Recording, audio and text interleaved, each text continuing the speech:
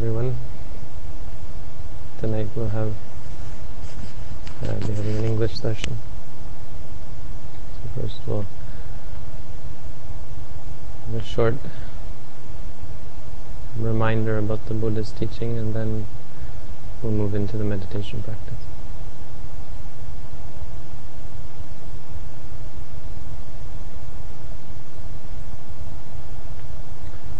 One of the easiest ways to adjust our practice is to think about the results that we're hoping to attain from the practice. Think about why we're practicing. Think about what are the benefits and the goals, that the results that we hope to achieve from the practice.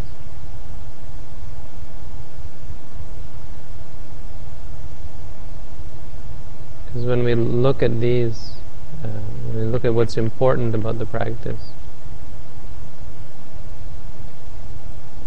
it helps us to shape our practice. It makes it clear what we have to do. If we want to understand ourselves, then we know what we have to do. We know what it's going to take to come to understand ourselves. We have to look at ourselves. We have to look at who we are, what we are. We can't let our mind wander. We know what it means to be meditating and not meditating. Likewise, if we want to feel peaceful and calm, if we want to quiet our minds, then we can't wander off and think about other things.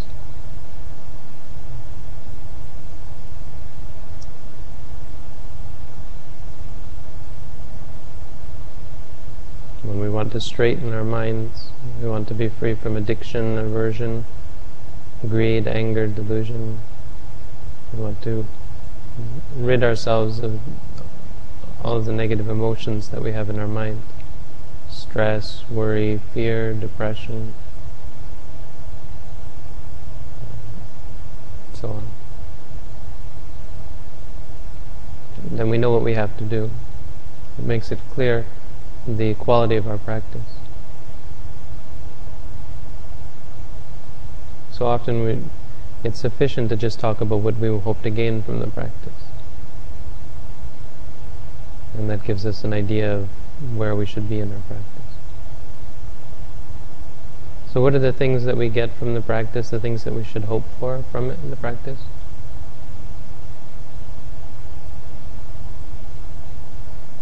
Well, first of all, we can split the practice up into its two component parts, the walking meditation and the sitting meditation. Because though they have a lot in common, they obviously have some things not in common. They differ in certain respects.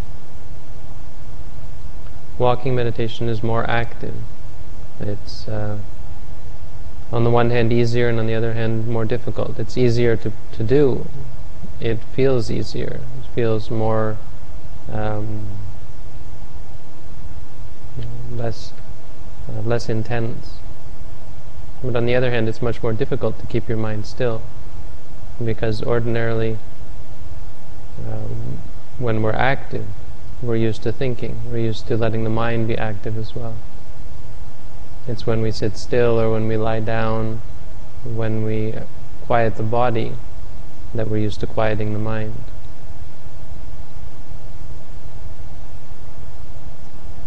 Well, walking meditation is a very important example of how to quiet the mind, focus the mind while we're active.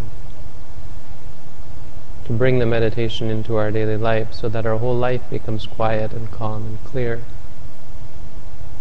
focused. That our mind is strong and present at all times.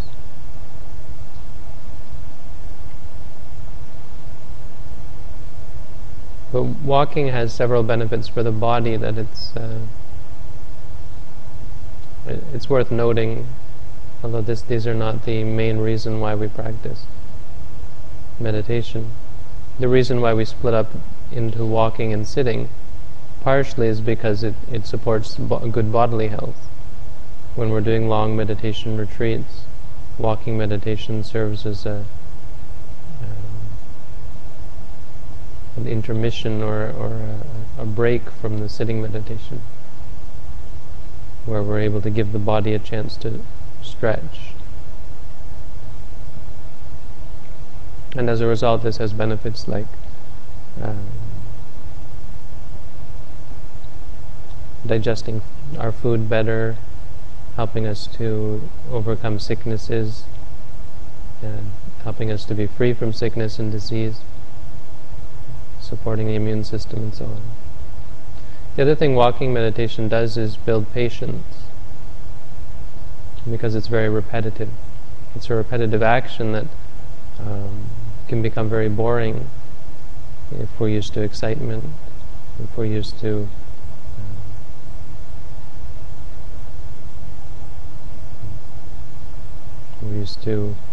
activity, or varied activity. We're used to following our heart's desire and so on.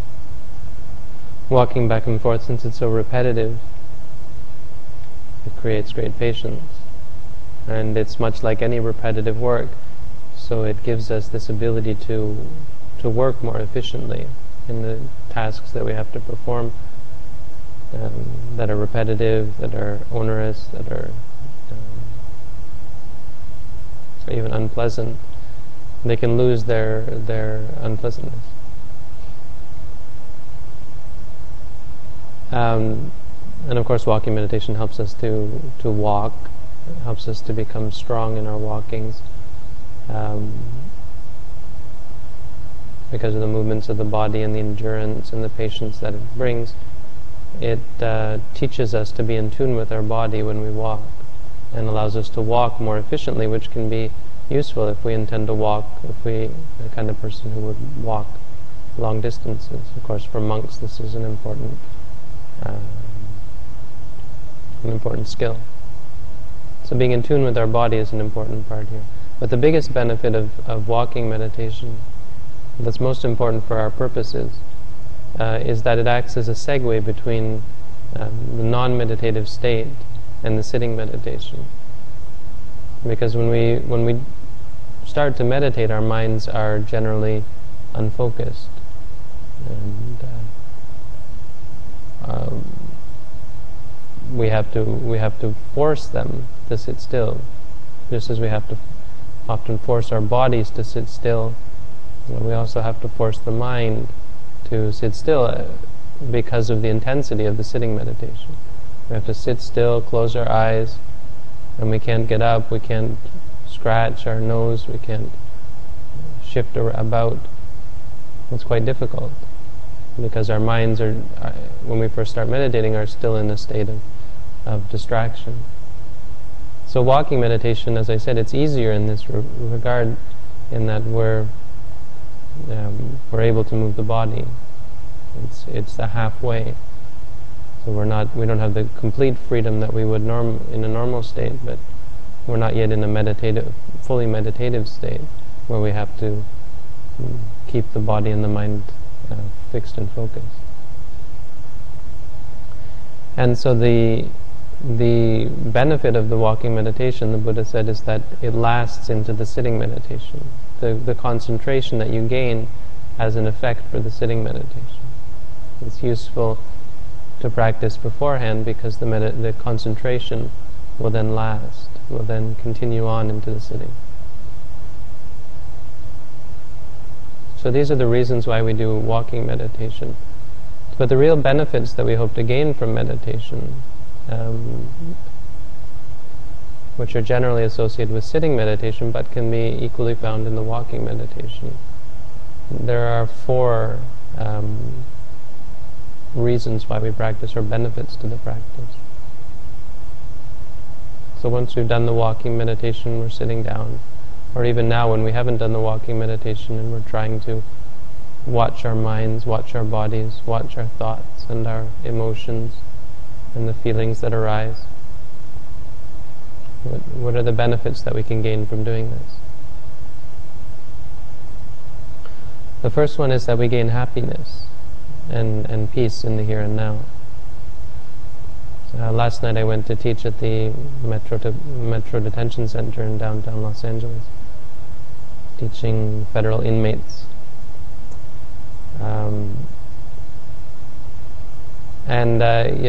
You sort of get a sense of their life.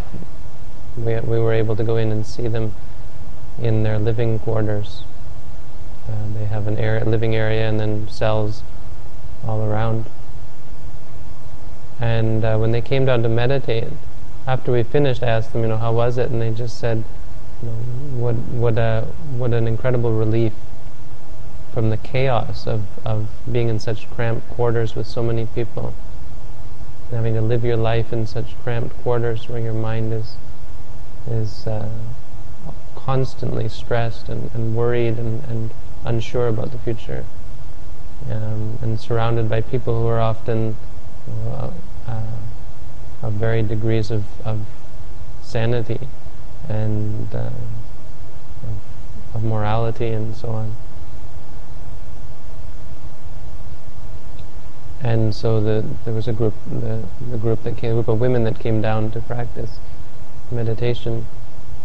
At the end, they were in total agreement, unanimous agreement, that it was just such a relief, such a good break from the daily stress and the difficulty of being in prison.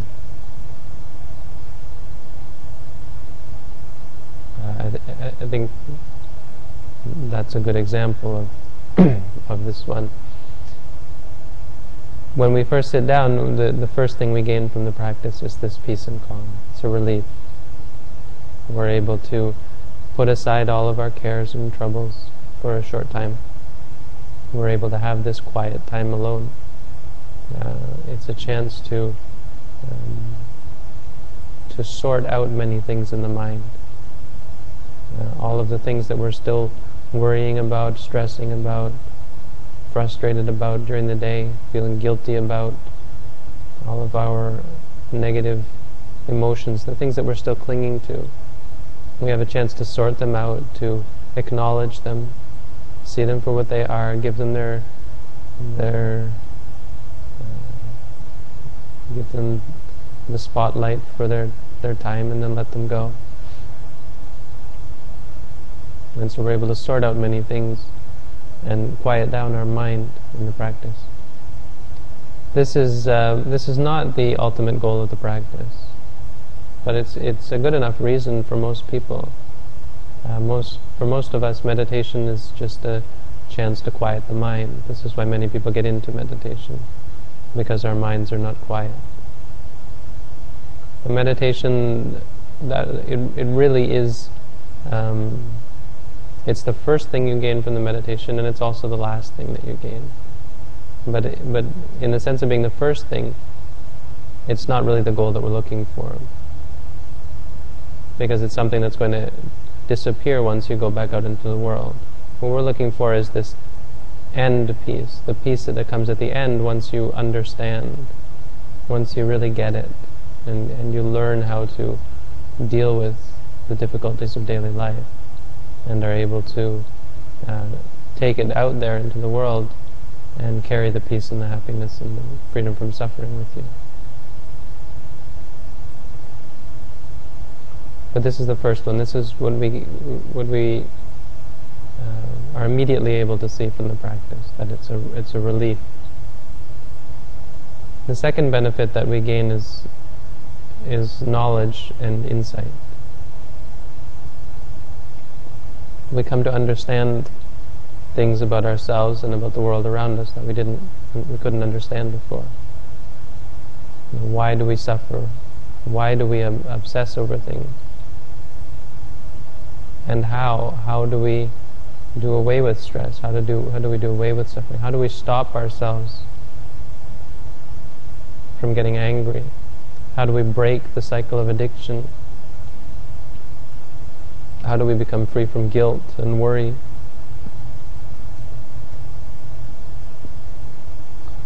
we learn how these things work. We come to understand how our mind works. And we come to see how our mind works in much more detail than before.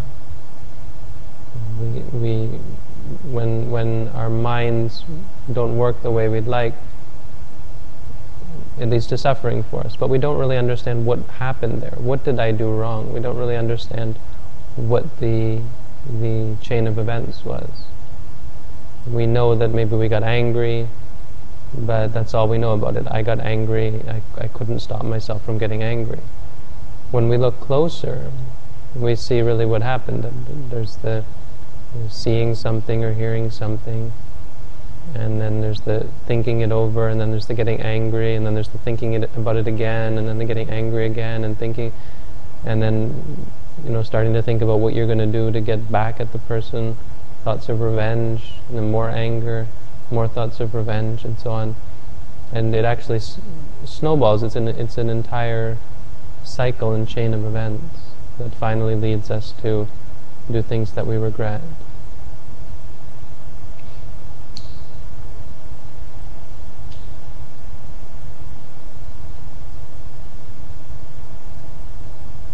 How meditation accomplishes this is because we're looking at the objects as they arise. The reason why we can't see it normally is because we're not really looking. When we see, we right away start to process it. It's good, it's bad, it's me, it's mine. And we've lost sight of the object. We've gone into the next stage of figuring out what we're going to do to how we're going to react to it. Very reactionary. When we meditate, seeing is seeing. So we say to ourselves, seeing, seeing. When you hear something, hearing, hearing. And you're watching it, you can see how the mind reacts to it. You can see what happens in the mind.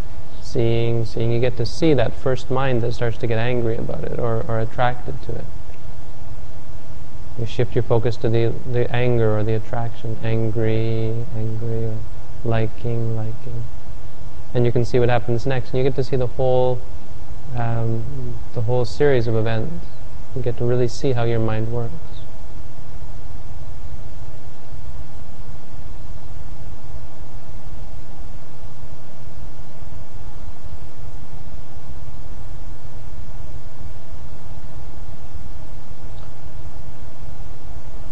And so you come to understand how to fix all of your problems. You come to understand how to, or why things occur the way they do. You're able to see clearly every situation. When someone comes to you and they're upset and they don't know what to do, and you just mindfully listen and you watch your own emotions and your own reactions, and then you think about what they're saying and you are clearly aware of the situation. You're able to fix not only your own problems but other people's as well. You're able to see things clearly. This knowledge and vision is it's very important that you're able to see reality. You're able to see things much clearer than before. That things don't upset you and don't attract you the way they used to, so you don't be prey to addiction and hatred and so on. The third benefit is mindfulness itself. Mindfulness and clear awareness.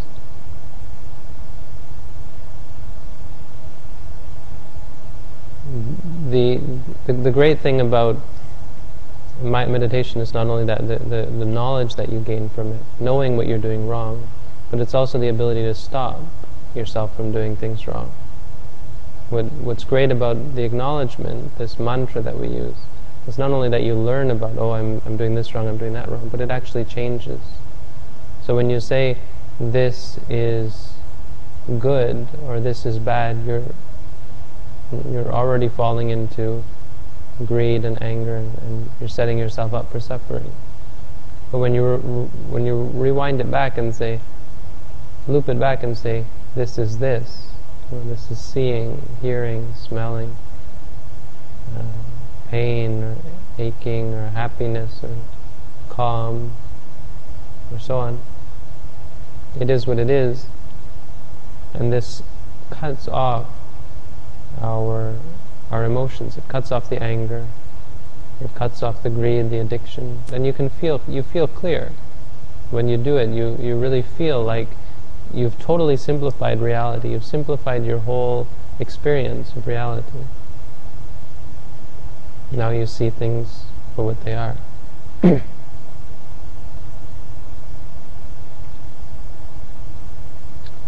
The fourth benefit is the final benefit, the one that we're really hoping for, really working towards. And that's the cutting off of defilements, the cutting off of the negative mind state, the things that are the cause of all of our suffering. And the truth about suffering is it's not caused by external objects.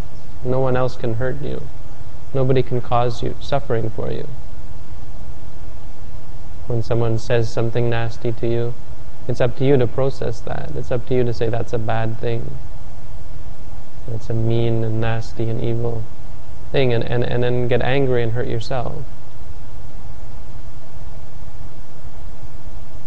Feel sad about it.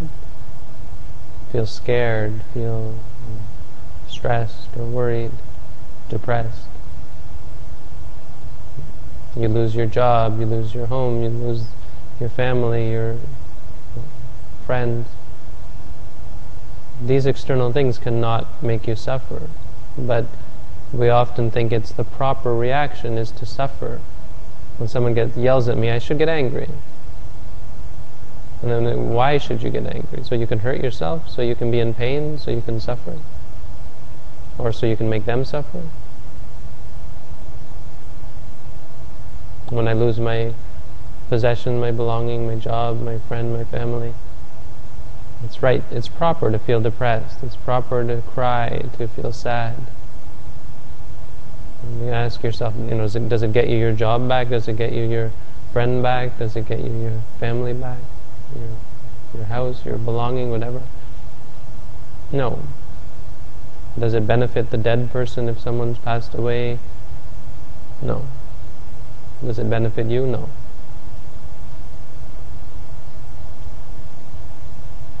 There's really no benefit to any of these emotions. Save on a limited extent, you can say things like crying are useful, and because it creates a chemical reaction or whatever, something in the brain, and makes you feel happy. Oftentimes people cry for this reason. But in the end, none of this is of any benefit. None of this can really make us happy or can really make us unhappy. It's up to us it's up to our own minds to interpret things and make ourselves happy or unhappy. When we become addicted to things, we think it's good to be attached to the things that you love, that you like, that you enjoy. Only we find that for people who really love and really enjoy things, they become addicted. It's a cycle. You never really have enough, and people who are more passionate are much more subject to the anger and frustration when they don't get what they want. And it's only a matter of degree for all of us. So how meditation does away with these, because it helps us to understand. It changes the way we think of these objects, of the world around us. It changes the way we think about our own body and our own mind. When we see these things objectively, we see them for what they are, it causes a shift in our way of looking at things. We can no longer see addictive things as attractive. We can no longer see and experience unpleasant things as unpleasant. We can't, because we look at them differently. We look at them as they really are. When we hear something, we look at it as being a sound. When we think about something, we look at it as being a thought. We don't judge. We don't say this is good, this is bad, this is me, this is mine. It creates a paradigm shift. Whereas before we looked at things in terms of what benefit they could bring me in the shortest time possible. Were they good or are they bad? Filtering reality, compartmentalizing reality. This part of reality is acceptable, this part is unacceptable. I can tolerate this part, I can't tolerate this part. If this comes, I have to keep it, I have to hold on to it and cling to it and make sure it doesn't go away. And if this part arises, I have to chase it away, destroy it, end it, stop it, get rid of it. And so we don't really live, we don't really live a full and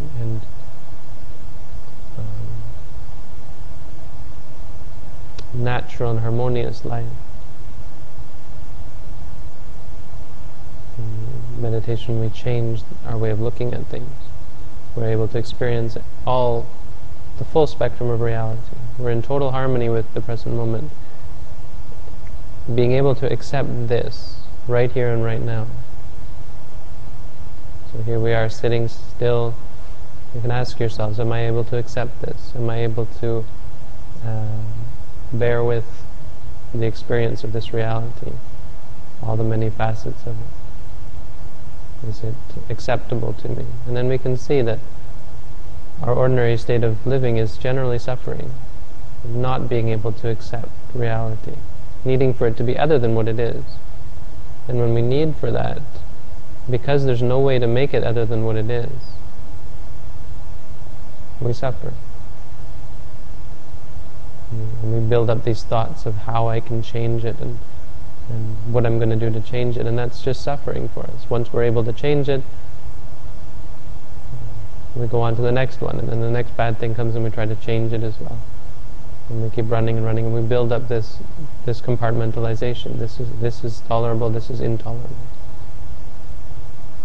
So meditation has these very profound benefits. Very simple, but very profound. Meditation practice is a very simple concept. It's not that it's hard to understand. It's just very, very hard to practice. And that's simply because we're used to the wrong way. We've lived our lives focused on the wrong way of living. And not just this life, but where we've come from is a way of living, a way of understanding the world and reacting to the world that is bound up in suffering,